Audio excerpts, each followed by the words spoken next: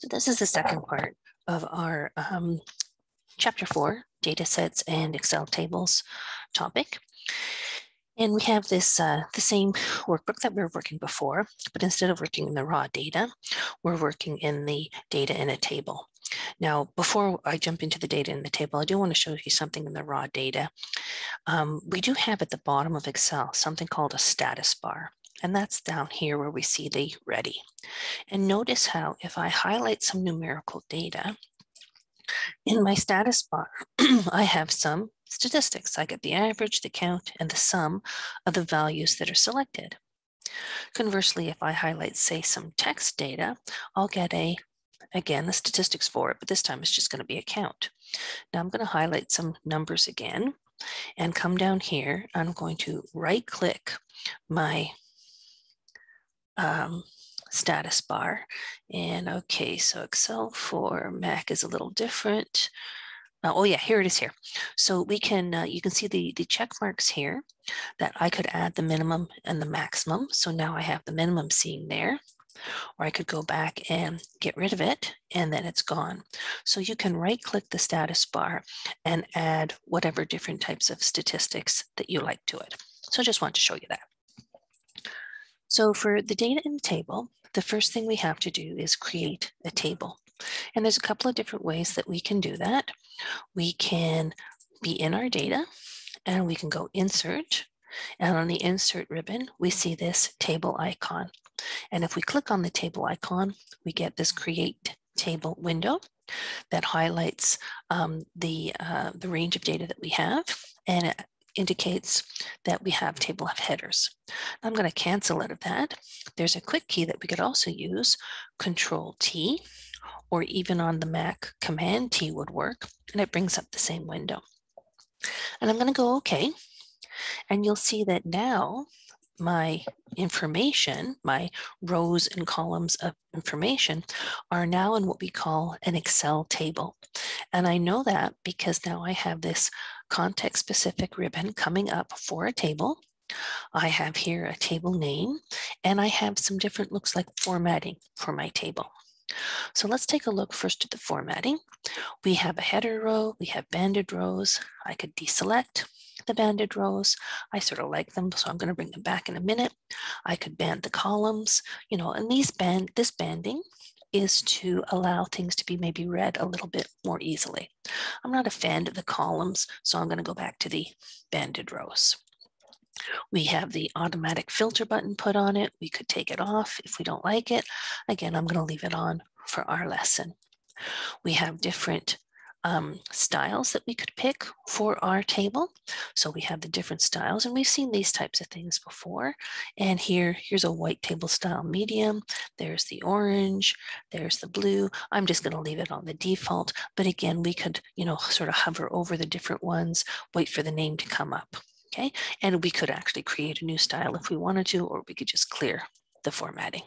So as I said, I'm just going to leave it the default. Okay, we have other things up here. As I said, we can name our table, and it's actually good practice in any workbook and any spreadsheet to actually name your tables. So I'm going to call this delivery data. And you'll notice that I have a space between delivery and data. And when I hit the return button, I get an error window. So the syntax of the name for the table is not correct. It has to start with a letter or an underscore. It cannot include a space or a character that's not allowed, and it can't conflict with an existing name in the workbook. So I'll just go OK. I'll come back up here. I'll go delete. So now there's no space, and now I don't get the error. Another good practice for naming tables is to precursor all your tables with maybe TBL as short form for table. Now, the reason why that's handy is that if you remember back to one of our previous lessons, so let's go into our formulas, we had names that we were looking at. So we had define name, we could define a name for a cell or a range of cells. We also had, let's click off that for a minute, we could create one from a selection. And again, this is Excel for Mac. So let's try and find our, where is it? Okay, so in a Mac, in the Formulas tab, we don't have the named range or the name manager icon. But if we click on define a name, we can see here that we already have these names are existing in this particular workbook. And say, for example, I had a number of tables. If I precursored them all with TBL, then I could easily find and reference all these different tables and then the information within them. So I'm just going to close out of that for now.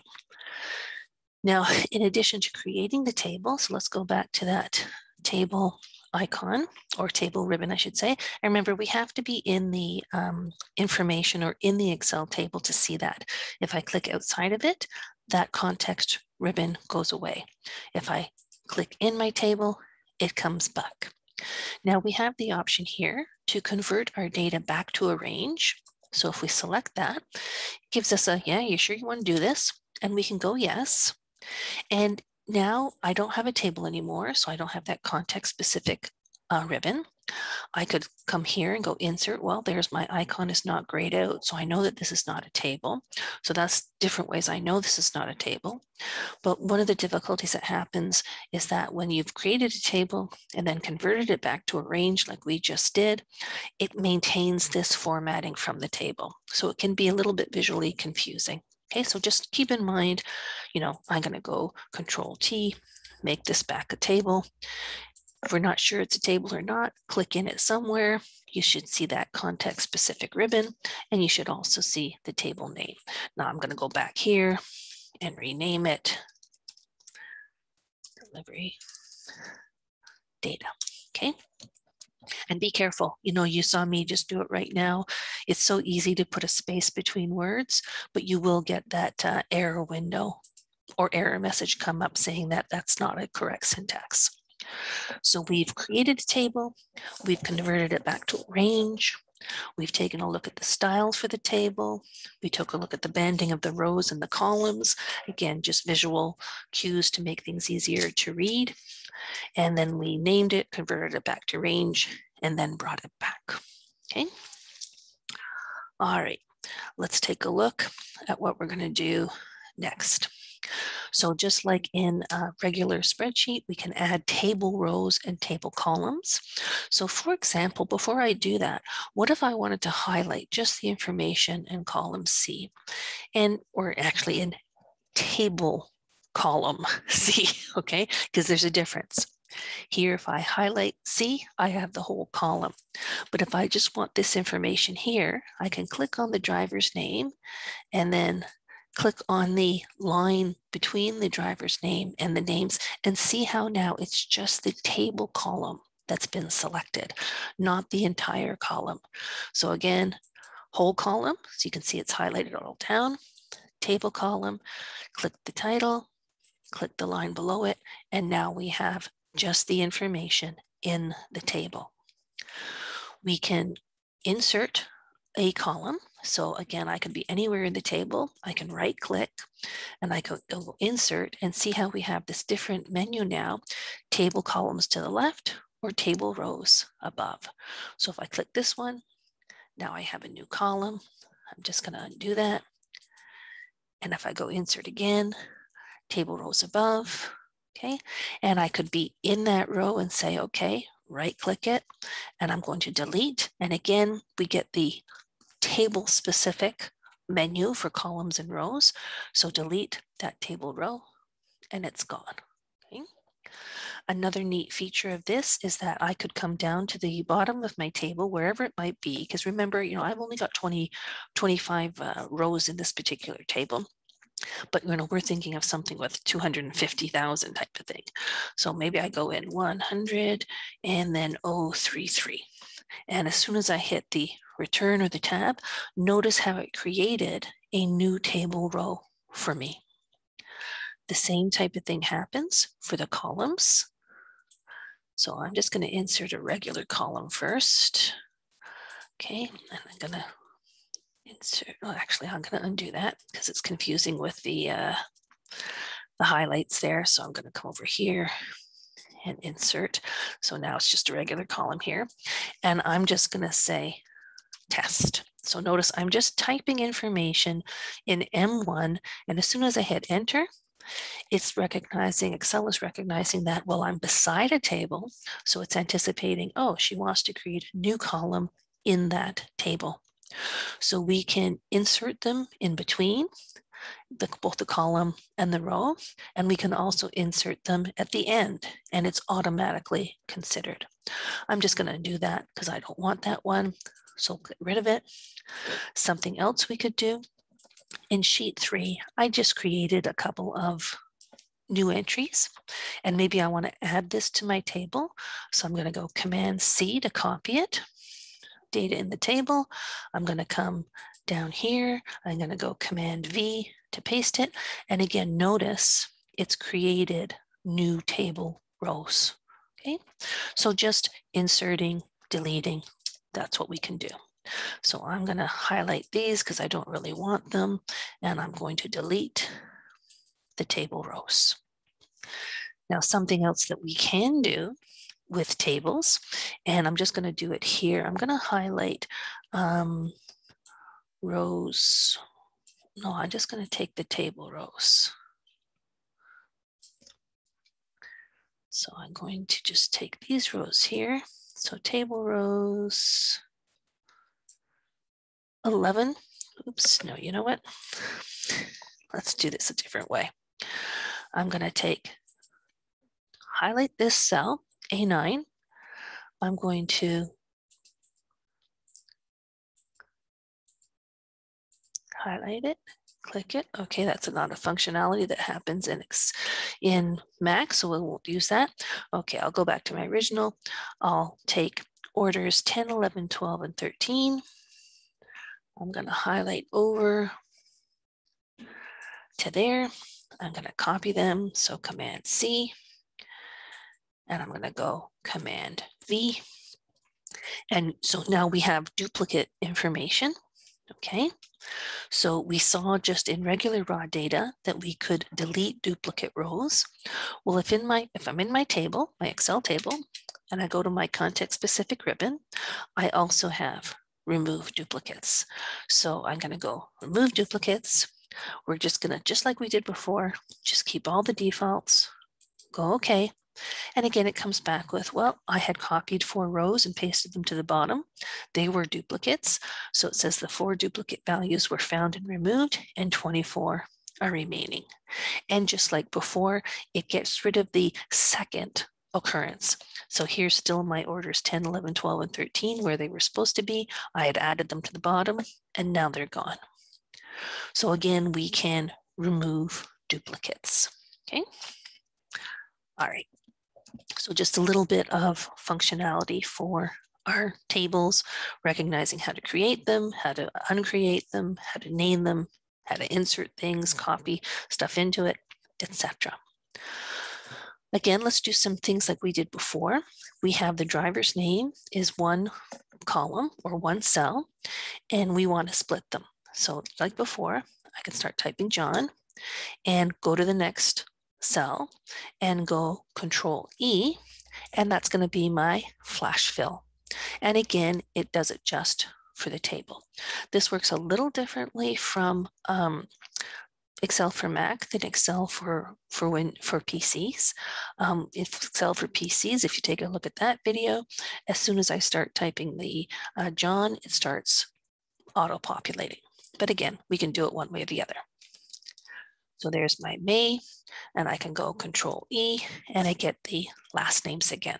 So flash fill working in tables, just like it did in the raw data. Let's take a look at our emails. Now, last time around, we had tried to create emails, and we were using a function called text join. And we saw how with raw data, that didn't seem to work really, really well. Okay, we had a lot of problems. Well, watch what happens when I start typing John, and notice it's lowercase, .may, again lowercase, at happy.ca. And I want the dot, not the comma. So happy.ca. And I go enter. Notice it picks it up that that's an actual email link. Okay, so now that's going to be an active link if it was a real email.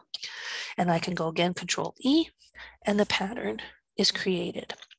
So that's a nice feature that we can automatically create an email really, really easily in an Excel table, much more easily than in just regular raw data.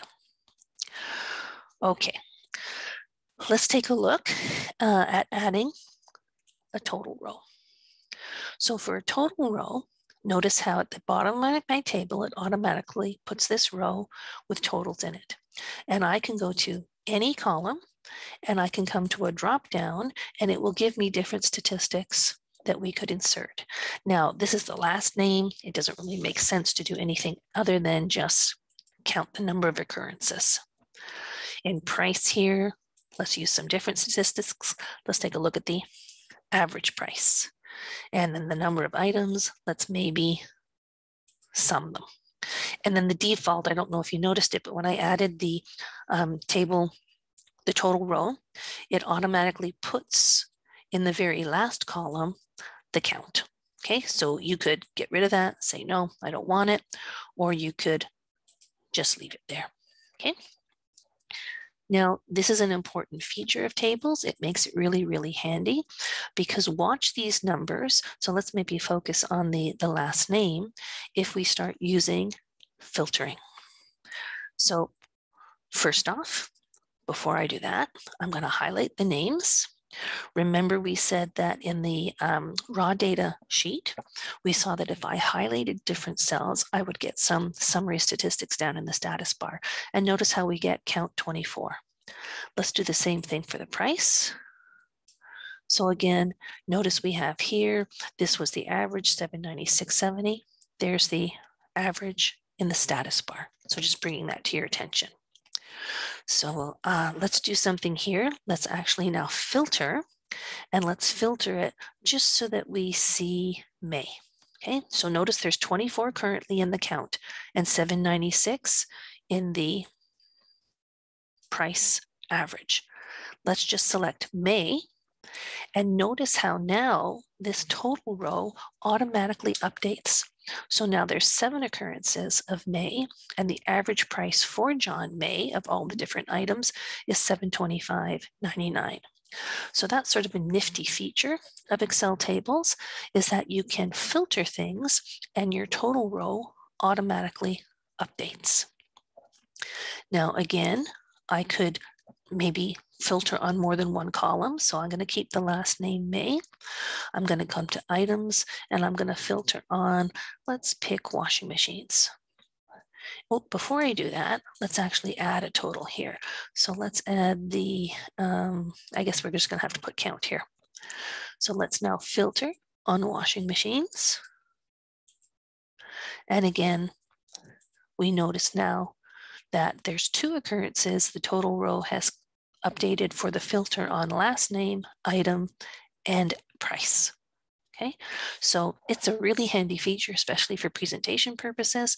If you wanted to filter things, or even if you just wanted to find out some quick and dirty information, you could use the total row and the filters, and that would help you quite a bit. Let's go back. Let's take a look at all the items again. Okay, and let's maybe change this.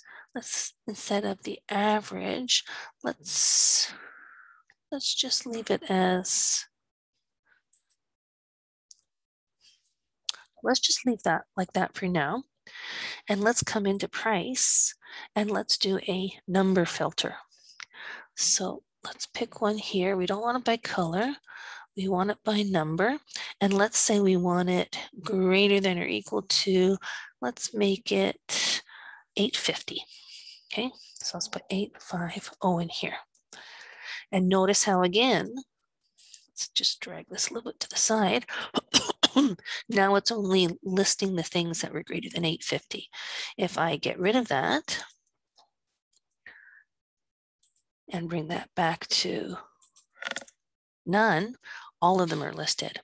So if I want a number filter, I can go greater than or equal to, and I can put my value in. And now it's filtering based on a number filter. Okay, let's just take that off for now. Let's take the, choose one. and get rid of it. Okay. We can also filter by dates. So let's take a look at the date filter here, and let's maybe filter greater than, or let's say between February 4th and 6th. Let's try that one. So here we have noticed that because I've chosen this field now, it recognizes it as a date. So I'm going to go between, and let's put between, and we can go 1/4/2017. Oops, 17. Oh, I wanted it between. I picked the wrong one. Between. There we go. Okay, sorry, I accidentally switched it to after. So after this and before, let's go 1/2/ okay, hang on, I'm entering the data incorrectly. Okay, 1/6/2017. And obviously I have this in wrong order, so let's go 4/1/2017. And let's go 4/6/2017. Okay, it's not liking how I'm entering my data.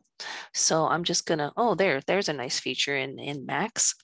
So let's pick this date and let's pick that date.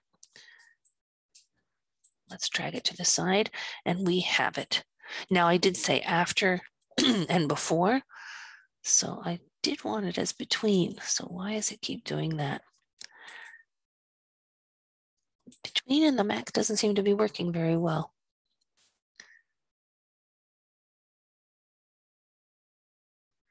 This is very strange.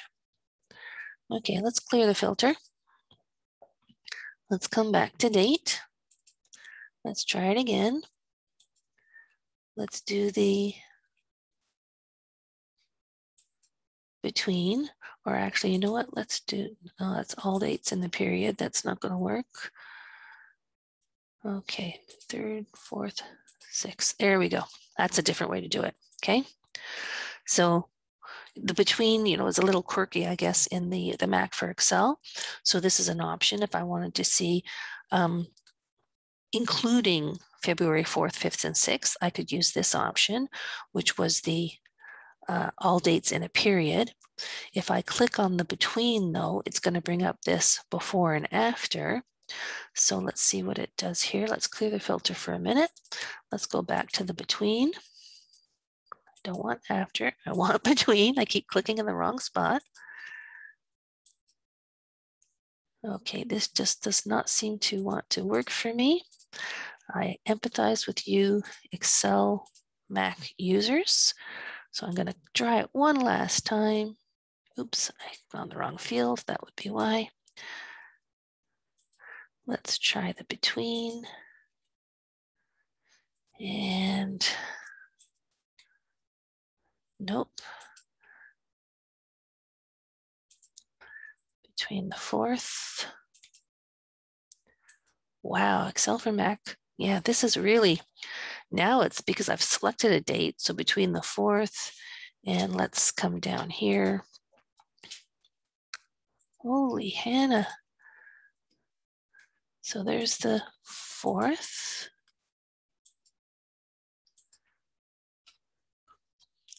All right, I don't know why this is being so difficult. Let's pick February 1st. Holy, I don't envy you Mac users. Okay, it's letting me come up here. No, I don't want, I guess maybe I could try that. Let's go back to 2017. I'm determined to try and get this to work. This is where your resiliency really comes into play with Excel, especially when you have the Macs. And let's pick between the 3rd and the 6th. Okay, and then that worked. Okay, so looks like it's a little quirky with actually filling in information here. So maybe the best thing is to use the calendar. Okay, and I'm just gonna clear that filter. So I just wanted to show you that you could filter like we've done before to get the total row information updating, but then you could also have number filters. You could also have date filters. Okay, you could even filter on color if you have some color for your data. I'm going to get rid of all my filters now. So it doesn't look like they have anything else. And now I'm back to normal. Okay, so that was the filtering. Let's take a look at the sorting. Now with the sorting, remember, so I'm in my table, data, and we have these options here. Just like in regular data, it is not recommended to sort within the filtering window unless you're only going to be sorting by one column. Additionally, it's not good practice to use these icons here to sort in a table either, unless you're only sorting by one column. And let's just take a look at that again. So here's our, we're in column E. So if I go sort, now the last names are all sorted, but if I come over to item and go sort, well, now my names aren't sorted anymore. So just to illustrate, why that's not a good practice. So I'm back to my original sort by the order number. So let's go into our sort icon. And again, we get our sort window. And just like before, we can sort by different values. So let's sort by last name. Let's leave it A to Z. Let's add a level. Let's sort by item. And again, we'll leave it A to Z. And let's come by, do another one. And let's sort by the price. And we'll get the smallest to largest. Just like before, we could have a custom list, and I don't have a custom list created, so we're going to have to cancel out of that. We'll have to go OK. If you remember how to do the custom list, we have to come up to our Excel, go to Preferences, go to Custom Lists, and I'm just going to drag this over to the side, and I'm going to create an entry, and we're going to put TVs first, then we're going to go microwave, then washing machine, and refrigerator next. So those are the 4 items we have. We'll add it. We can close our window. We can come back to our sort. And this is where for our item, I'm going to pick my custom list and cursor down to it. It was the last one I created, and go OK and OK. So now we have sorted by last name, then the item according to the custom list I created, and then the price. Okay. So the filtering and sorting work very similarly.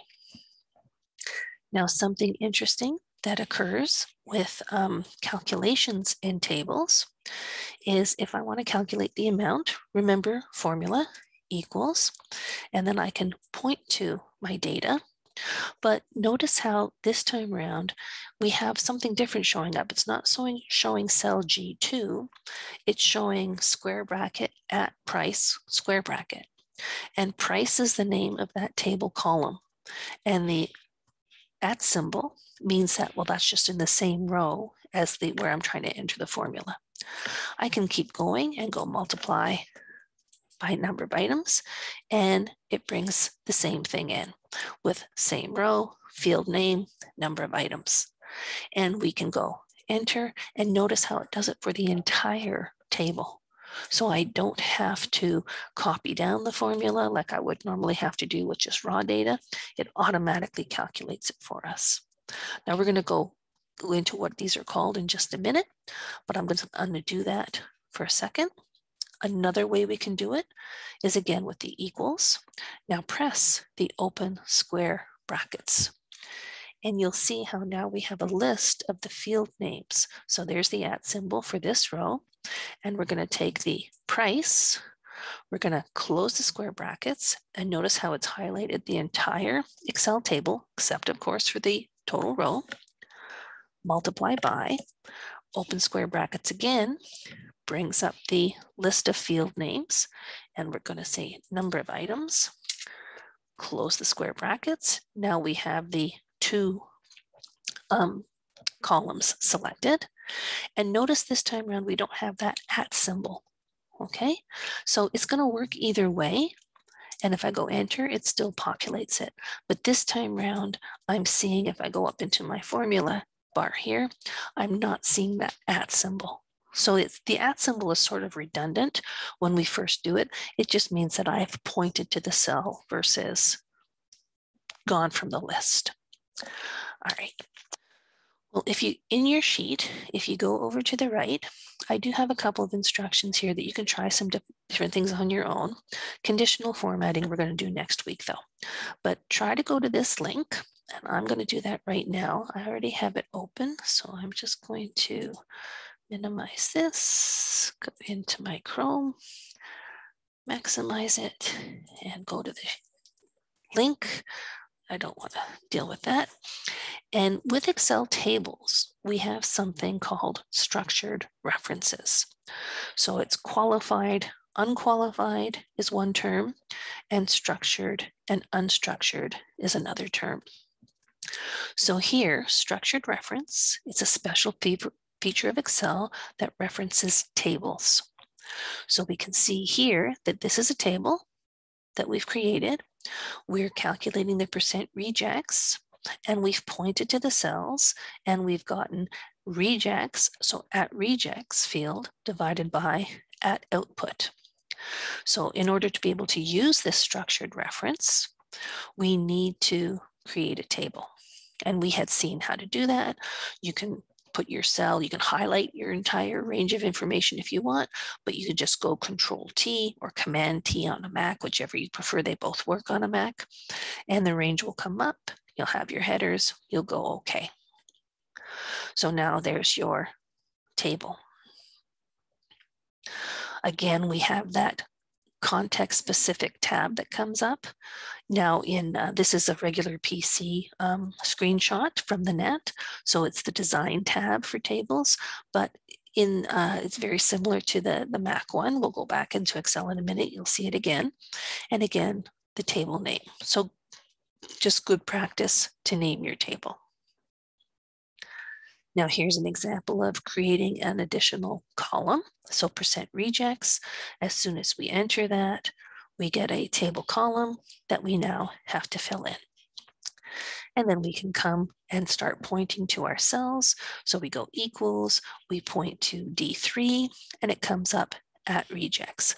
And that's a structured reference. Why is it structured? Because it's using the structure of the table, the header names. Unstructured would mean when we have just regular raw data, we're pointing to the actual cell reference. So we'd be seeing D3 in our actual formula. Notice we're not seeing D3 in the formula. We're seeing the structure of the table. And again, the @ symbol just means the current row. We're then just going to divide, and this particular site is showing us the two ways where it pointed to the @ rejects the first time round. This time round, it's saying, okay, let's use that open square brackets where we see the list of fields. And then we choose the one we want, which was the output. And again, it shows the @ output. And we get our total calculation. All right. Now that's for structured reference. Now, when we have qualified and unqualified, so a formula that includes a structured reference can be what we call qualified or unqualified. If it's a calculation happening inside the actual Excel table, it's typically unqualified. And all we mean by that is that unqualified means there's no need to indicate the table name. If we wanted to have a qualified cell reference, and here's an example for this one where we're calculating the output, and they're just taking the sum of the output. But notice how the output is outside. It's not inside the actual Excel table. So entered the formula sum. Now here, remember they named this table production. So that's the table name. That's why it's a qualified cell reference. Qualified meaning you're including the table name. Unqualified, no table name. okay? And then the actual field name, okay? So there's your sum production output. That's a qualified reference, is making use of both the table name and the column output. And that would be your result, okay?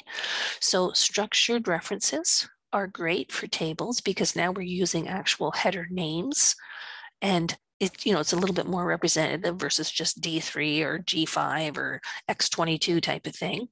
And they're very, very dynamic. Anytime there's a change in the table, these formulas will continue to work. So let's go back to our Excel. So we can see here, let me just escape out of there. These here are unqualified cell references. Let's take a look at a qualified one, and let's do the sum of amount. And I'm just going to add it here in the table row just for fun. Okay, so there's the sum here, but now I can go equals sum. Okay, pick my function. Okay, and oops, I clicked a little too much there. And I'm going to go TBL. And notice how, because I went TBL, it's going to look for my table names. So there's my table delivery data. So there's my table name. And then I'm going to open my square brackets.